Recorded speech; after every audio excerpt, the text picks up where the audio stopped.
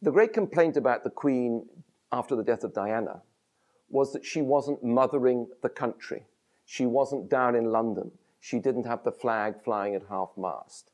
From the Queen's point of view, the people in London with their flowers could go hang. Her priority was her grandsons, who suddenly had no mother, whose other grandmother was not much use anyway. But there she was in Balmoral. It was the ideal place for these young boys to go out shooting and stalking and on their scramble bikes. And Peter Phillips, Princess Anne's son, was there, and he would take them out. And Prince Philip would cook a barbecue in the evening, and then they'd all gather round and do the washing up together.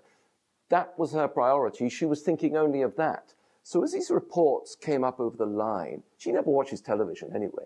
So, you know, everybody down in London was 24 hours glued to the television. The Queen was in the outdoors, looking after her grandsons, helping them get better. And as the phone calls came up, well, ma'am, you know, people getting worried about this flag over the palace. Well, what does it matter? You know, tradition is what matters.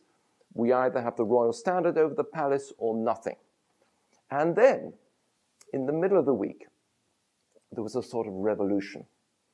And it was, in fact, the Thursday after Diana died. And suddenly the Queen looked at the papers. I think one of the reasons why it affected her so much was they all had these, they'd all gone into their archives, the newspapers, and dragged out the most grumpy, grisly, double-chinned pictures they could of the Queen and said, "Where are you, ma'am, when your country needs you?" Flinty-faced Queen ignores her people.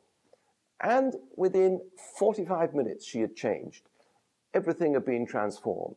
There was another service in Balmoral when the vicar, instead of not mentioning Diana, did mention Diana. They came out, and instead of being stony-faced, they went and looked at the flowers.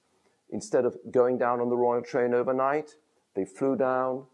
Famously, the Queen stopped outside Buckingham Palace. I mean, what would it have looked like if the Queen had just zipped into Buckingham Palace through all the flowers? She thought, oh no, we'll stop, we'll look at the flowers. And then she gave that broadcast. And that was really the turning point. And what people don't know, and what I reveal in my book, is the way in which it was going to be just like every other broadcast she gives, as live, which means half an hour before she does it, then it goes out on the news. And an hour before, her staff decided, no, we're going to put her on her mettle.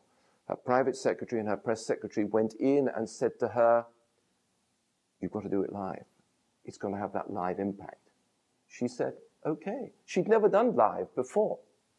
And she goes in front of the camera with that speech. Somebody said to her that afternoon, do you really believe everything in this speech? She drafted it, her private secretaries had drafted it, and also it had gone to the wicked Alistair Campbell in Downing Street. And he looked at it, and he just said one thing. He phoned up the palace and said, "Do you mind me just suggesting, perhaps if she could say, speaking as a grandmother." And they grabbed it and they put it in. So right at the beginning, she says, "Speaking to you as your Queen and as a grandmother." And that, of course, made sense of the whole week suddenly. And from that moment, it had turned round. But that was because the Queen did two things she hates: expressing her feelings and speaking live on television. And at that moment, she rose to the challenge. And from that moment onwards, everything was all right.